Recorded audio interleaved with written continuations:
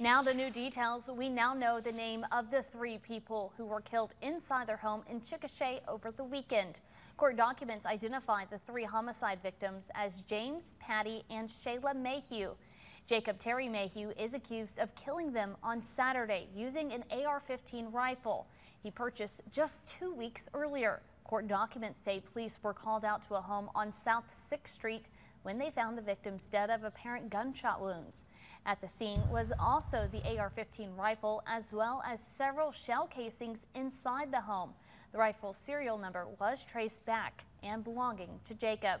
He was arrested on Tuesday while in Oklahoma City, with police discovering 2 fully loaded rifle magazines in his vehicle. He faces the death penalty or up to 3 life sentences if found guilty.